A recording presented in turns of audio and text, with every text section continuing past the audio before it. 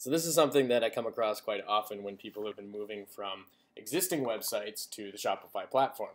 The problem we run into is that they have existing URLs that are out in the world that when people go to them, they get a page not found.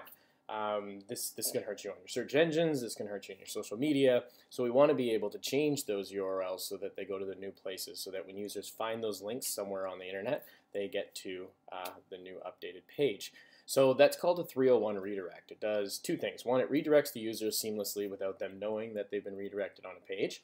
And the second thing it does is it updates Google to let it know that the page has actually been changed, so they will go and they recrawl the site, they change it to the new URL and drop the old one. So what I'm going to do is I'm going to show you how to make those 301 redirects here in Shopify. So if you see here on corenyc.com, they used to have their page /blog.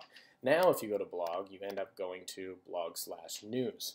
So we need to add a new redirect into the control panel so that anybody that goes to /blog will get redirected to the new place. So if we go under the admin section in our dashboard, so if we go to navigations, we can see our navigations that we have for our site. And then down at the bottom, we have URL redirects prevent bookmarks and links from previous sites from breaking. So you want to click on add your first URL redirect. So if we click on here, and it asks us for the old path, so we're going to put the old path in as blog, as we saw it was on the demo the other place. And then what we're going to do is we're going to redirect it to the new one, which is now blogs/news. So if we add that URL redirect in, we can see it showing up down below.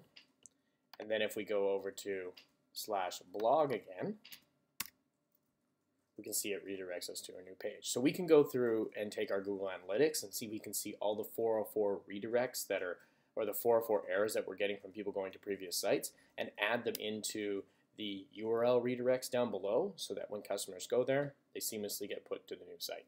Give it a try, see if it works. Let me know if you have any questions in the comments down below.